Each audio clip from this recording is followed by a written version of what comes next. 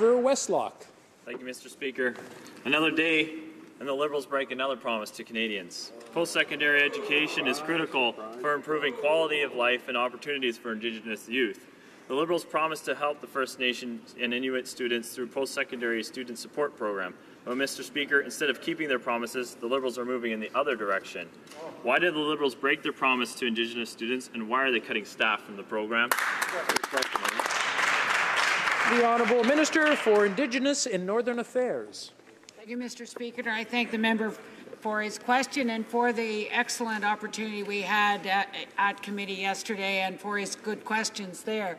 As you know, the post-secondary education is a really important part of moving students out of poverty and into the labour force.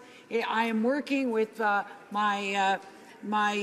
my colleague, the Minister of Child and Family, to make sure that the historic changes from loans to grants will be available for First Nations students, and we hope that we will also work together in the partnership